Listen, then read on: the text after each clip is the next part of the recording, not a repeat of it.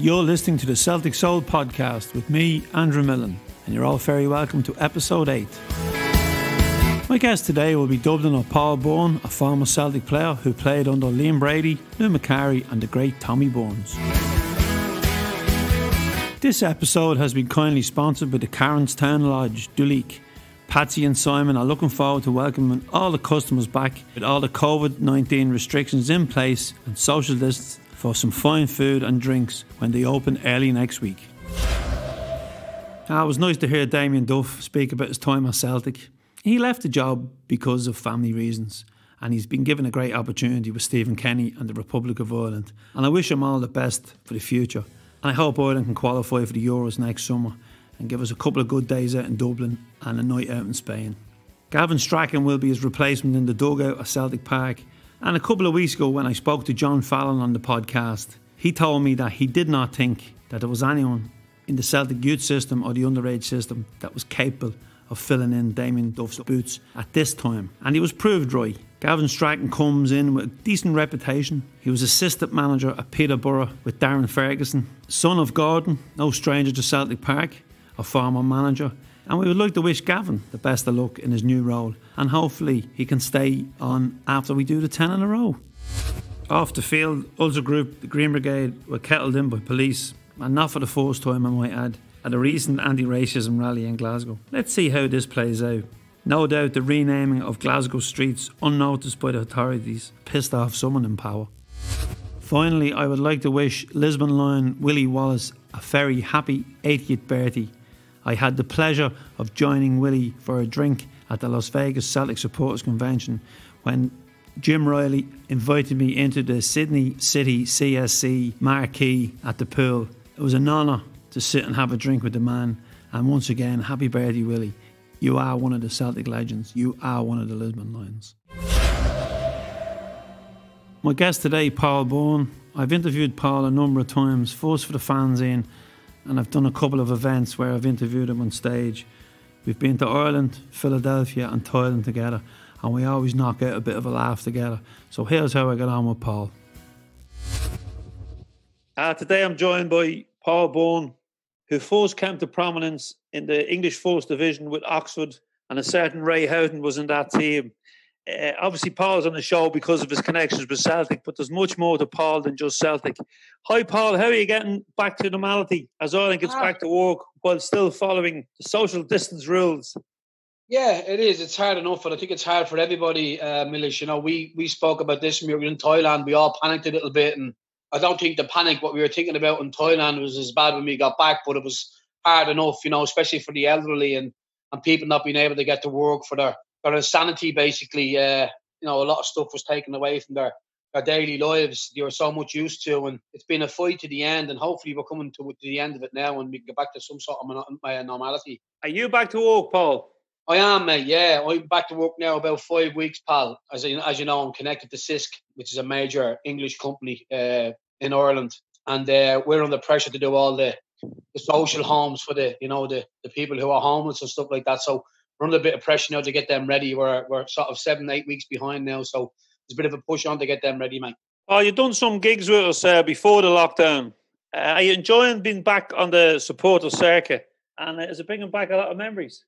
Yeah, it is, and it's a big thanks to you and your wife, and you introduced myself and Mary, the girlfriend, to a couple of gigs up in Drogheda, and it's expired from there. You know, we went to Philadelphia together. We've been to Thailand together, which was a good trip, and I thought you'd done really well in the circumstances out there, under a lot of pressure, whether things were going to happen, whether they were not going to happen, and I thought you stood your ground very well, and you ran it very well, and I think a lot of people realised the amount of work that you put in, and the people you had around you over there. And I think they're looking forward to, when this is all over, the 10 in a row Vegas, and then maybe another little trip out to Thailand after that.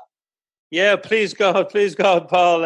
We're already planning it because of the support we got over there. Everyone that was there is looking forward to coming back, even the ones that had to go back early, which is great from because we did put a lot of work into it, but nobody could have planned for a world pandemic.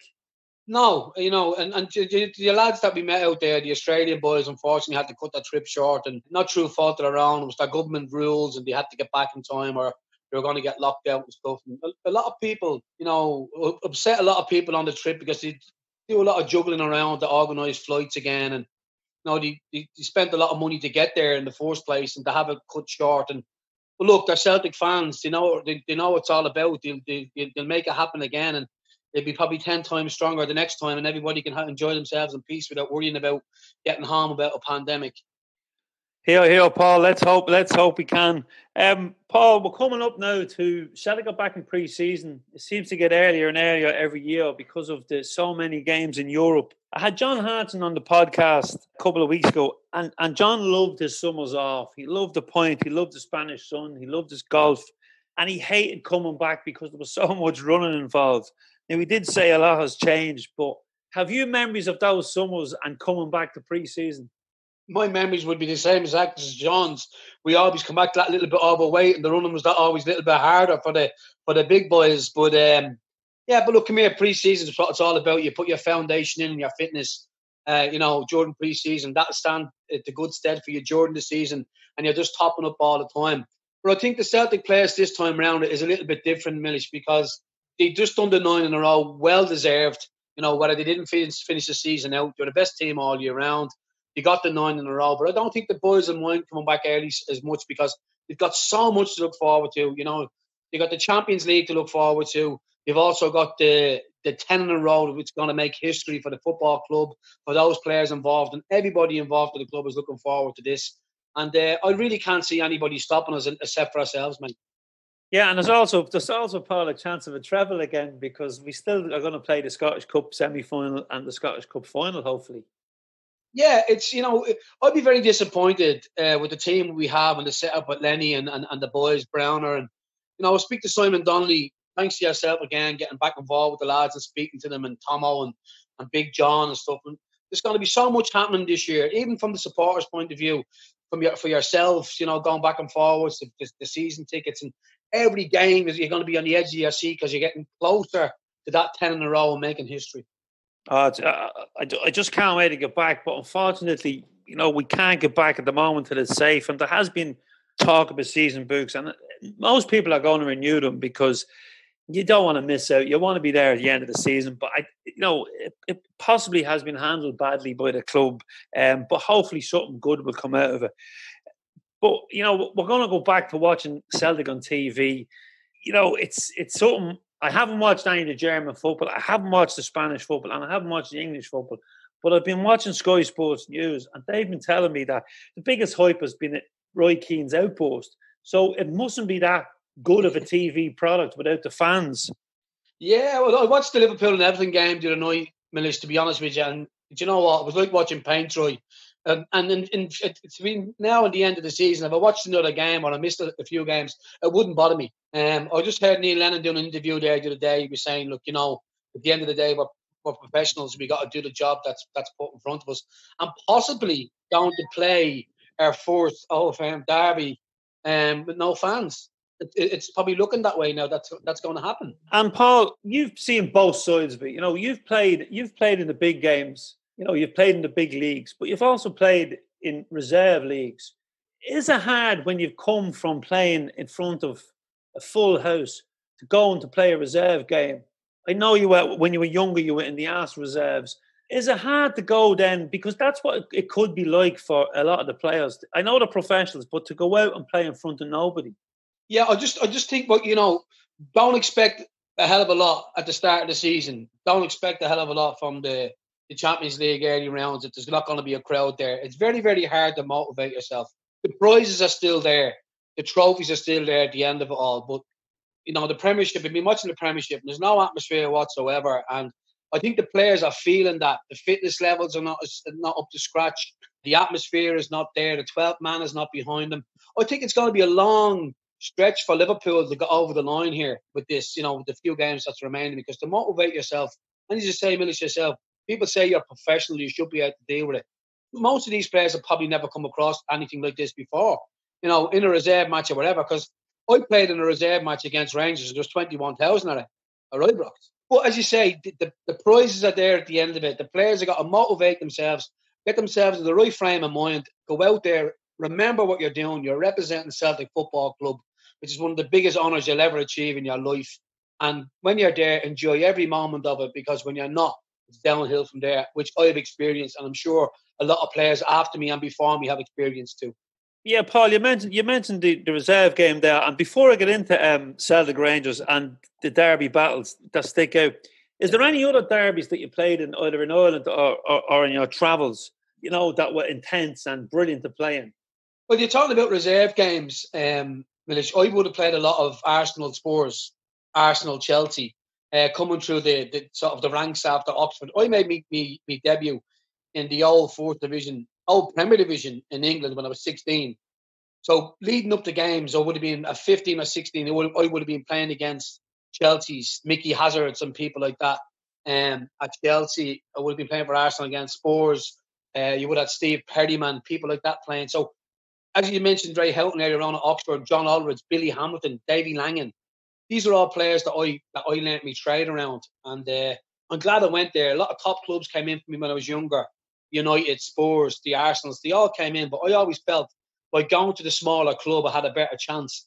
And that actually proved to be the best move I've ever made, because I probably would have never made it to Celtic if I didn't go to the Oxford at the start and then Arsenal reserves for a year and play with the players, because I was playing at Arsenal reserves, but I was playing with the Winterbournes, I was playing with Dixons, I was playing with Ray Parlour, David Hilliard. I played with players like that in the Arsenal reserves, against the Chelseas and the Spurs and stuff like that. So if I didn't play at that level at the time I played, I probably would have never went to Celtic, because when I came back to play for Bangor over in Northern Ireland, it wasn't that it was easy, but I was at the playing with such great players and great levels that it made my transition to go from Bangor to Celtic that little bit easier, if that makes sense, because I played with probably some bigger players that was in the Celtic changing room at the time I was at Celtic. Does that make sense? So the Rocky Rollcastles would be a big player, Ray Parlour, David Hilliard, Ian Wright came in towards the end of my stint there, Paul Merson, Smitty, Keown, Steve Bold. So when I went to Celtic, you had your Charlie Nicholases, your Frank McAvennies, and I made that transition that little bit easier for me to adapt of playing with big players, if you like. Paul, what age were you when you first broke into the Oxford team? I went to Oxford at 13. I done my apprenticeship from 13 to 15, and I played in the first team at 16. So I made me debut against Middlesbrough, and I went on to play another 4 or 5 games in the bounce after that. A couple of man of the matches, a couple of goals. And Brian Norton was there at the time and stuff, But my best times at Oxford was when I was younger, when they won the Milk Cup, when they Ray Houghton, John Aldridge, Billy Hampton, John True, Alan Judge, players that were all there to help me along, Davy Langan. And it was a fantastic, Maxwell owned at the club. And I've always surrounded myself sort of with small clubs with big names, if that makes any sense. And I enjoyed every minute of it. And, people say, would you do anything different? Yeah, of course I would. If I had someone there to control me finances and control me, a little bit off the field, to pull the reins in a little bit, God knows what I could have been. But I always felt, I spoke to you about this a lot, and I speak to the ex-players about it, that I was never Celtic class. But at the time I was there, just the pressure of playing with Celtic, for Celtic Football Club, and then even more pressure, the time that I was there, we were stopping Rangers from doing 9 in a row. So every game you were scrutinised. If you made a mistake, you were scrutinised. And, you probably got booed or called names or whatever, people being frustrated because you had to pay into games. But it was like I grew into myself after Frank Connor looked after me. And then I started to play a few games. My confidence came. And I always felt I did the best I could for the club in such bad times, because not a lot of people know that when we were there, the club was nearly going under. And the pressure was just unbelievable on and off the field. Paul, I'm going to just spin back a bit, right? Because I do want to hear about your time at Celtic. But what I'm interested in is, what's it like as a 13-year-old to leave home, to go to a foreign land, to play your trade, But do you know what, Milish? I'm in the middle of doing something at the moment here in Ireland, and I'm trying to get it off the ground. I've got to wait to speak to Noel Quinn and a few people about this. We don't do enough in this country to prepare young footballers to go to England. And what I mean by that is, the leaving of their parents, living with strangers, going to prove your worth with English coaches who are jealous of Irish people for whatever reasons over the years. And you can become a little bit robotic and stale, and good players don't make it. Very good players haven't made it and came back to Ireland. So I don't think we do enough to mentally prepare young kids to go to England. Whether they're going at 13, 15, 16 or 18, we just don't mentally prepare them right. But even more, what I feel more strongly about is because what I went through, the flip kind of it, was when you came home, there was no one there to look after you. You're moving back in with your parents. You felt you're a failure. They're turning to drink. They're turning to drugs. They're bringing trouble to their family homes. There's a lot of stuff that goes on in the background that we really need to do. Prepare the kids to go away, but also really prepare them of becoming, because they, in their eyes, they think they are a failure when they come home from England after not making it. And it's not no biggie that if you don't make it the first time around. Work hard. We should set up a little, a camp over here where we have meetings. How teach them how to cope with life after not making it as a professional footballer. Try and find them a club at home. Get a report from the clubs in England to find out, well, where did this kid fail? Where did he go wrong? What can we do to put him back on the right road, to give him an opportunity to live his life of being a professional footballer? And I don't think enough done is in this country. And it's too easy to turn a blind eye and say, sure, he was a bit mad, or, he got homesick, or he turned to drink. If I had a pound, like Anthony Stokes and players like that coming home, and if I had a pound for every person that said that about me or anyone else, certain players that came home, Tony Sheridan, all these players that played, Nutsy Fenlon that went on to play great careers in League of Ireland, I'd be a millionaire. And Paul, when you came home, did you feel you had failed? Yeah. Even though I played in Oxford's first team, I came home deflated, because after he bought Jimmy Carter, and I've met him after this, George Graham, and he's always said to me, the biggest regret I've had as a footballer was letting you go and buying Jimmy Carter. He bought Jimmy Carter from Liverpool. Jimmy Carter went from Millwall to Liverpool to Arsenal. And Theo Foley was George Graham's assistant manager. And this is how I ended up at Southend after Celtic, because Theo Foley was Ronnie Whelan's assistant manager. So that's what gave me chance to come back down south and try and prove myself. I always felt that after Celtic, I was going down to England to prove myself, because I failed at Oxford. Does that make sense? I always felt I was trying to prove to myself and others, I can do this. I can make it in the Premiership. But unfortunately, the knocks along the way I was in Jack Charlton's Ireland squad, but I wasn't good enough for Mick McCarthy's a trial for Mick McCarthy when he became Ireland manager. Now, whether that was a dislike because of what he heard about me and took a dislike to me and didn't bother calling me up, because the ability was there. I was playing in Celtic's first team, and I never got that call and never got that chance. That was a hard pill to swallow for me. It was one of the hardest times of my life, because I was on the verge of playing in the World Cup under Jack Charlton, and then going from being on the verge. And people would say, he was a bit mad off the field, he done that. It didn't affect me when I crossed that white line. I gave it my all for my country from the age of 15 up to the senior levels that was picked under Jack Charlton. And when I put that green and white hoops on at Parkhead or any other ground I represented Celtic Football Club, I gave me all. I mightn't have had the best game in the world, but I was giving my all for that football club. And from the day I signed to the day I left, I felt it's only now that I'm in my late 40s that I'm looking back and how people are telling me, like yourself, and people showing me videos and the support out there from people that I met in Philadelphia and Thailand has been absolutely wonderful. And it's made me realise, well, okay, maybe I didn't do so bad at Celtic. I played 8 times against Rangers. I think I was only beaten once, and I scored twice. And I just think that looking at, as a 48-year-old, looking at that now, I've got something to be proud of. Paul, did Bango proves that a kid can come home, get the head down, work hard, and then get back, because you became a star at Bango.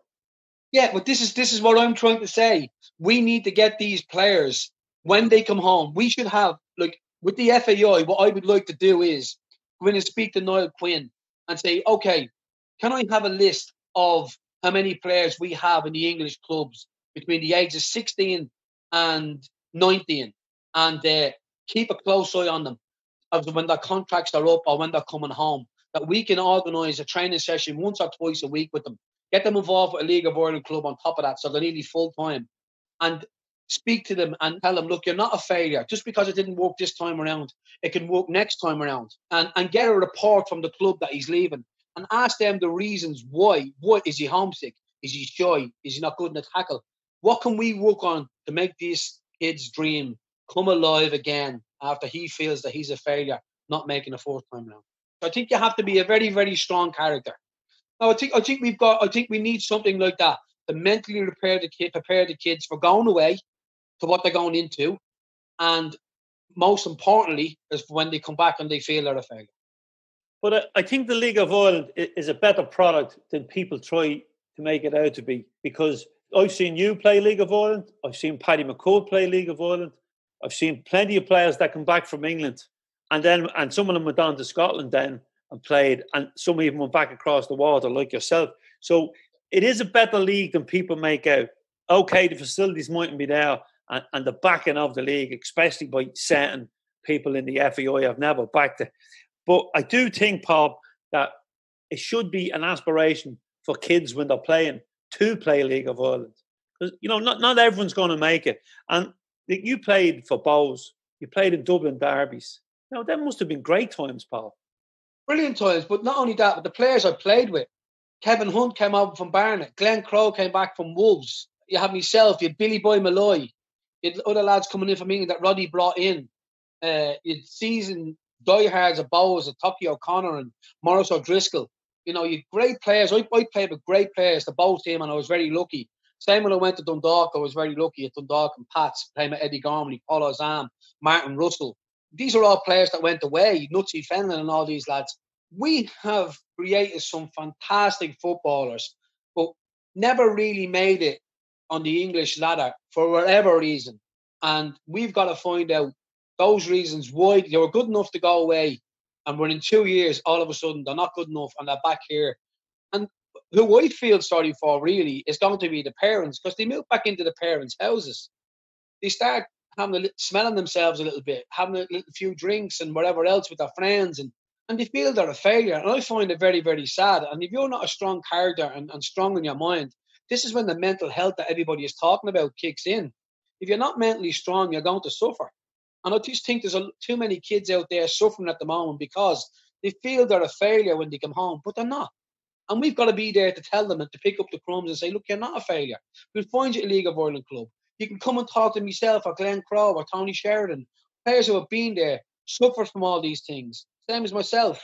If I can help a young lad and talk to him for an hour in a room and say, look, this is what you got to do. You got to be stronger. And if we can help him, and then one of those kids go back and make it at a level, go represent this country or play for Celtic or whatever, but then we've achieved something in this country. We've achieved it. Yeah, you spoke there, Paul, about playing 8 times in the big derby, the big Glasgow derby against Rangers. It's the highlight for a lot of us when we beat Rangers. You scored the goal, and it's been well documented. I've been in rooms with you where people, they just want to talk about that. But there's so much more, as I said earlier on, to Paul Byrne, and there's so much more that I want to get out on the podcast. Tell me what it's like to score against Rangers, because I don't want to hog the whole podcast with that story. Look, it's like this. I played, as you said, the managers that I was there under. I was under Liam Brady. He gave me a chance. I've gratitude to them all, even Lou McCarry, believe it or not, because Lou kept me at the club that little longer. He doubled my contract. Frank Connor, who had me in the reserves for 6 months, I lived with Liam Brady. And under that time, I was living with Liam Brady. I was playing under Frank Connor in the reserves. Myself, Stuart Gray, Simon Donnelly, Brian McLaughlin. We were all playing in that reserve side together, which we went with Charlie Nicholson, Frank Mack, and a few others that dropped down at the first team, who made the youth with the experienced players. We won. I think out of the 3 seasons I was there, we won 2 doubles in the reserves, the league and the cup. Stuart Kerr in goal, Marshall in goal. We had some great players, but I had a bit of gratitude with Frank Connor, Liam Brady, Lou McCarry, and then Tommy Burns to play me against Rangers in the time in both games that I scored. And I owe every one of them that little bit of gratitude. But a young boy to come from Ireland to play against Rangers is just a dream for everybody. But to score twice against them is even a bigger dream. It's just something that I will never forget, and I don't think anybody else will, as long as you're connected to Celtic Football Club. Now, Paul, you came home. You thought you were a failure. You went to Bangor, became a bit of a hero up there. And then an Irish legend. And I know Liam's time at Celtic wasn't the greatest of any manager. by any stretch of the imagination. But Liam, when we were growing up, Liam Brady was this iconic player that played with Arsenal, had played in Italy, and now he was Celtic manager. How did it feel when Liam Brady comes knocking on the door and asks you to come and join Celtic? It was a great time for me, not only, to be asked to sign for Celtic Football Club, but for such a great player. And a lot of people say not a great manager, but for such a great player and what he achieved in his career, to notice that I had the ability to play for Celtic's first team in the first place was a great honour and a great achievement. And it's something that I'll always own. And I think in the back of his mind, if you spoke to Liam Brady, I don't think I let him down in any way, shape or form. In the short time that I was at Celtic and the amount of games that I played, and especially going on to score those goals against Rangers. He might tell you different. You've shared a few stories when we do the live shows, Paul, and I obviously don't want to give everything away, but you did live with him for 6 months. Yeah, I did, and I used to be drooling at the dinner table because his nickname was Chippy. He always had chips, and he was putting me on salads, and I used to dream of flying steaks before I went to sleep, and Brilliant. It could have been nightmares, but they were dreams. But the best one ever was, I've spoken about this, and anyone knows me. After I left Bangor and I went to Celtic, and we were in Italy, and we were coming towards the end of the pre-season tour, and I was sitting on the bus, and I was still living with Liam at the time, and I sat up the front of the bus and I was drinking a can of Fanta, and all the lads were down the back of the bus. So he said he can have a couple of beers. So he says, Burnsy, I'd rather you not drink the Fanta and go down and have a couple of cans with the lads. And yeah, no problem. 1 can went and 2 cans went. Had about 4 or 5 cans. Peter Grant, of course. He says, hey, Burnsy, he says, have you ever been to Italy before? And I, the little cockney, sort of real dub, thinking I was great. He says, what do you mean, have you ever been to Italy before? I said, of course I have. He said to me, what part? I said, Madrid. I've heard that before, Paul, and I still laugh at it. That's what broke the ice, pal, with me, with the Celtic lads, and I've had great friends ever since. Although, it wasn't the most successful period in Celtic's history, there were some great players in that team, Paul. Paul McStay, John Collins, as you said, Peter Grant. Yeah, you'd Peter the Pointer, you'd Paul, the Maestro, you'd Frank McAvenny, you'd Charlie Nicholas, you'd Tony Mowbray, you'd Tom Boyd, you'd Tosh McKinley, you'd Simon Donnelly. Players all went on to win doubles and trebles with Celtic Football Club. And it was just we have a laugh about this all the time. And funny enough, I can't tell any more jokes about Andy Painter now because he's friended me on Facebook. I have to leave him out of me. Keep that for the live show. Yeah, I have to leave that out of me show now. And were you good when Liam left? I'll tell you how it happened. I made my debut against St. Johnstone away, and coming back on the bus, Liam told me that he was going in the next day to resign and that he was very sorry, but he thought I had a bright future at Celtic Football Club with or without him. And I never forget him saying to me, the least you can get out of football would be a house and a car. And he was right. He was right. He was spot on. And everything he told me that he'd do for me when I was there, he did.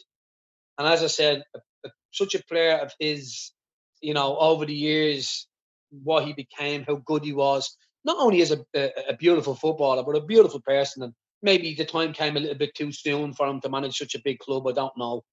But I think he knew that he took them as far as he could. And, with the takeover, the club were going to go to bigger places. And that's exactly what happened. And he resigned.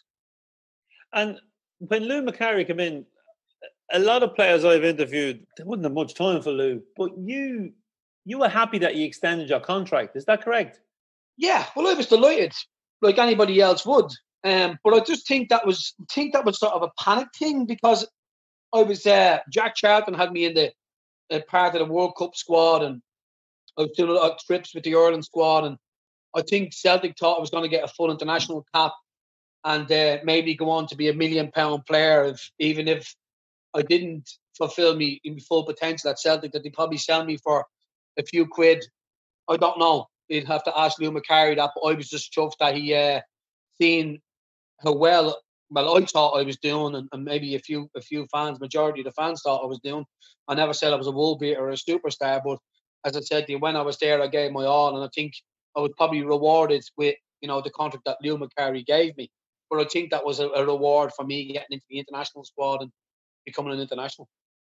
You were also there when the old board were on their way out and the Rebels were on their way in with the fans and Fergus McCann. How aware in the dressing room, what were the players of the takeover? Well, at that particular time, I never really, and this probably sounds a little bit selfish, never took any really notice. I know it was hard not to take notice, fans with banners and probably about 10,000 people at 12, such empty stadiums, and people had been deflated and sort of given up, if you like. But when Fergus McCann came in, he promised Celtic fans a new stadium, and he's promised Celtic that he was going to stabilise the club in a way that they're going to move forward in the future. And that's exactly what the man done. And hats off to him. And Celtic Football Club have gone on strength to strength and haven't looked back since. But the hardest part of all of that was us playing at Hampden. I remember nights getting beaten 3-1, 4-1, Park Thistle. When I was growing up, I thought Park Thistle nil was their name because they never scored a bleeding goal. And then all of a sudden I'm playing against them at Hampden, the National Stadium, and we're getting beaten 3 and 4-1 on a Wednesday night in the Pistons Arena. So, yeah, it was very, very, very hard times and very deflating times. And as I said to you, Milish, if I was playing, Simon Donnelly went on to play with the likes of Larson and John Hartson and stuff like that. I think anybody could have played with the likes of those players. If you had anything about you, you could play with those players. And when you're playing against Park Thistles and all that, and the club was doing so bad, as I said to you earlier on in the conversation, you're scrutinised. You make one mistake and it's a boonie, and he's a monkey, he's a dud, all those names that they would call you. But if you're in a team that's won the league and you're in the final at the Scottish Cup and you make 2 or 3 mistakes, you're not scrutinised as much because you're winning trophies and you're winning games. And the hardest thing was to play for Celtic Football Club was trying to stop Rangers doing 9 in a row. And you're coming up against the likes of Gary Stevens, Trevor Stevens, Ali McCoy, Durant, Mark Haley, Brian Laudrup, Basil Bowley, Richard Goff, and we just weren't strong enough at that particular time. And I think the club was in such a bad state at the time that the team felt it and the results showed.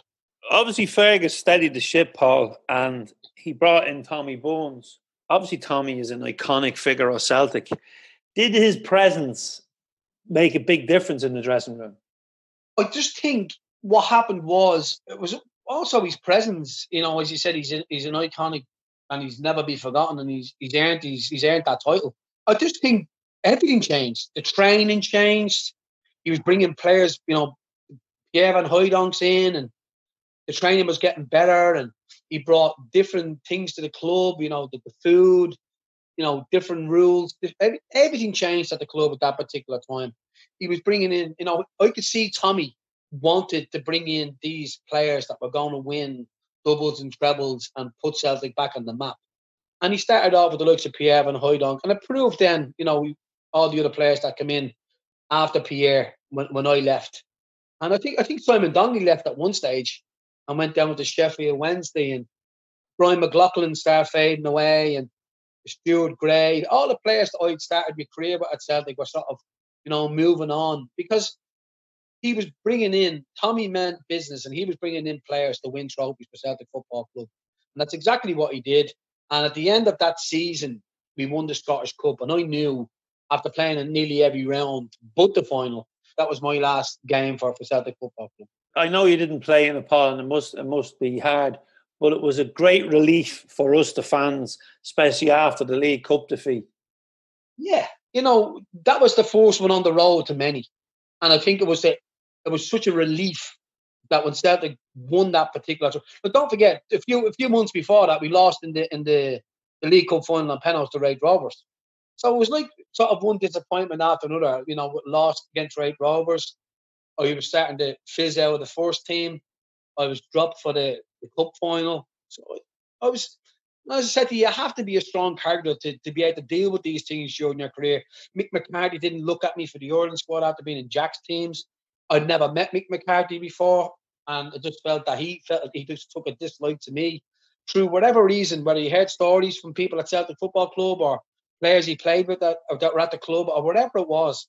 He just didn't give me a chance, and I just felt then that like I'll move down south and I'll see how I get on down south. I'll start all over again, and I did that, and I played with Southend for 3 years, which I really enjoyed as well under Ronnie Whelan, and and then I came home again and I played League of Ireland. I was very successful in League of Ireland again, winning trophies. I know it's not at the same level as Celtic Football Club or anywhere else, but I was still happy. I was still a bubbly character. I still enjoyed my football. I was winning trophies, and all I really wanted to do all my life since I was a kid was play football. And I did that till I was 33. And one of the biggest honours was playing for Celtic Football Club. I go back to Scotland, and people just never forget you. You go on these trips with yourself.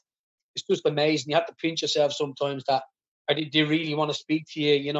It's brilliant. It's a magnificent what you do and what other Celtic supporters clubs do around the world and in Ireland. It's just incredible because it's an incredible club and incredible people. Yeah, and just back to that 95 Cup final, what a relief it was. It was just so great to see Paul McStay lifting the trophy because he was so loyal to the club. Yeah, look, come here. He was a great help to me. Unbelievable. He always kept me going. My head dropped a little bit. He was the one that would keep you going. He really had high belief and hopes for me personally. If you ever speak to him, he always spoke to me and, say, I could be anything I want to be. And but just maybe with Tommy saying he couldn't guarantee me first team football, as pick me duty out of Pram a little bit too quickly. Maybe I should. I had 2 years left in my contract. Maybe I should have give it another season and tried to break in under the players that he was bringing in. And maybe I would have got that chance to play with those better players. No disrespect to the players that I was playing with at Celtic at the time, but I think it was a mixed match. I think Lou brought a few players in that were in Celtic class. I just think that the likes of Charlie was finishing up, and Frank was finishing up with a bit of youth coming through, as I say, Brian McLaughlin and stuff like that, which a lot of people thought, well, if Celtic are going to go to the next level, these boys can't be in the first team. We've really got to go there and buy the Cadettis and the Canyos and all these people that actually came to the club after us. But a lot of people have got to remember this, is that we kept the club afloat, no matter how bad or how good they thought we were at the time in the Celtic jersey. We were there. We went through those times that they were going through. And believe you and me, it was probably tougher for a player than it was for a fan. And as you said, you left Celtic, you went down, you teamed up with an Irish legend in Ronnie Whelan. Then you came back to the League of Ireland. You had a stint in Philadelphia. Yeah. And then your career finishes, Paul. How hard is it when no one's chanting your name anymore? Yeah, it's very hard. And it goes back to being that I've always thought of being a mentally strong person. And I think I am. And I think I still am today. And I think anybody that knows me knows I'm mentally strong. Because if I wasn't mentally strong and what I went through in my life, off and on the field, I'd probably be in the River Liffey. Mental health and stuff like that. You have to be strong. You turn to drink. You turn to things that you do things that you're not proud of. And I'm 48 years of age now, and it's just like it's done a full somersault, and I'm happy again. I'm bubbly again. I speak to the players. You get me involved in the Celtic trips and to speak to people. And it's great because I went through a period in my career, towards the end of my career, that, as you say, no one chants your name anymore. You're looking over your shoulder. Your friends have gone. The money is dried up. And you look around and you really know who your friends are when all that happens. And I'm just delighted to be back involved with the lads. We've got a few things coming up now together in the next couple of months when all this dies down. We've New York. We've a game for the homeless here in Dublin, which I've organised. So I have got a heart underneath it all to run these games for the homeless. And I'll be speaking to the lads in the next few weeks and few months, seeing what the schedules are going to be to see if we can continue that game for the homeless down to Cork, maybe Galway and up to Belfast, and raise a few bob for people who really need it. Paul, the game in Dublin, which was scheduled for, was it May? It was scheduled for the 19th of April. Yeah, when can we expect that to happen? Well, you're going to look at that. We're looking at that now at the start of September, end of August, start of September. I've just got to speak to the players to see will they be available, because what we don't want to happen, Will, is just the players come over here, give their all, and then go back and have to quarantine for 2 weeks, which with their own families and kids and stuff like that. So we've got to look at that side of things. And then the other side of things is, of course, what everybody likes to do is have a bit of dinner and have a few pints after it. So we're waiting for the pubs and hotels to open back up. And as soon as that happens, which I really believe will happen towards the end of July, end of July, and hopefully things will settle down in August and we can really push it to get it going again in start of September, end of August, start of September. Oh, we look forward to it, Paul. Paul, Yeah. as always, it's been a pleasure chatting. I did want to delve in a bit to your life out away from Celtic. I wanted to get into the mind of that young player that went to England, that had to come home, that got his chance at Celtic, and then how his career played out and when the lights fade. And thanks very much for being so honest with me, because we hope the podcast is addressing a few things that maybe other podcasts are not. So listen, thank you so much, Paul, and hopefully we'll have you on again, and hopefully we'll have a few points at this homeless game. It's always a pleasure speaking to you, and thanks very much for what you've done for me. You and your missus have been great, and I love taking Mary to the things that you organise. They're always run very well, and I hope to speak to you soon, and even better to go and see it and have a few points. Great stuff, Paul. I'll talk to you soon. Thank you very much. No problem, mate. God bless you. I'd like to thank Paul there once again for taking time out to chat to me. I think he'll agree he's got a really good story to tell. Thanks to everyone who has visited our website, CelticFanzine.com, and bought the fanzine, a t-shirt or a polo top or whatever you've bought. Your support means we can continue to create free content, written, spoken, and when the venues are back open, we can kick off with our free live events again, once it's safe to do so. The podcast is available on all platforms, Apple, Acast, Spotify, etc. So please subscribe and follow us so you never miss an episode of the Celtic Soul Podcast. And also please follow us on Facebook, Instagram and Twitter. Thanks again to our sponsor, the Cairnstown Lodge, and to our producer, Ronan McQuillan. And to you, the listeners, keep the feedback coming in. Let us know your story and who you would like us to get onto the podcast. Keep the faith and more importantly, stay safe so we can all get back to the football as soon as possible.